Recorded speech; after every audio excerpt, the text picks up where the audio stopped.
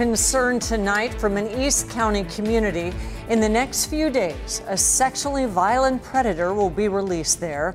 And we've been tracking state efforts to find a place for Douglas Badger for years. And now it's finally happening. But Badger is not the first to be released in Borrego Springs. He'll be the second in just the last few months. ABC 10 News reporter Ryan Hill joins us. Ryan, you talked with residents about how the presence of these men in their communities is changing their lives. Yeah, well, Kimberly, that's right. This is Douglas Badger. It's a face you may recognize from many stories that we've done over the years. He'll be out within the next week. Now, this is Michael Martinez, another sexually violent predator who was placed in a home on Running M Road last September.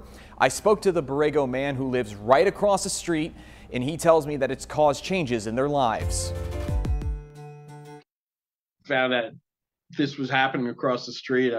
Came as quite a shock. That shock is something John Stillman and others on Running M Road in Borrego Springs have been dealing with for quite a while. He tells me a sexual violent predator, Michael Martinez, was placed into this home in mid-September 2022. He sort of stays to himself. You know, he hangs out in the backyard, feeds the birds. You know, some of the stray dogs go visit over there. Stillman says his neighbors are aware of Martinez's restrictions, including what he's allowed to do at the home. But some families have taken it upon themselves to make adjustments as well. Their kids aren't going to be out on their bikes quite as much. I don't see them down on my end of the cul-de-sac where they'd have to drive past his house much anymore. For the kids, there's certainly been tighter restrictions on how they can even play outside. And now their attention will be on another SVP placed in their community. Douglas Badger is set to be placed at a home on Zuni Trail on or prior to next Wednesday. The families that live on both streets are related to one another. They have teenage kids, they have younger kids who used to ride their bicycles between these two.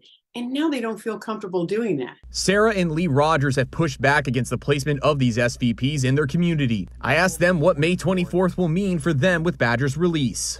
Well, it means that another community is let down. He's going to be within proximity of hikers, a hotel, lots of people in his victim profile, and the court didn't care. I'll be feeling for that community because I remember how raw it was those first weeks, and you just, you know, the reality hits that, you know, everything you did didn't matter. Kids being in the neighborhood didn't matter. Young children being put at risk didn't matter.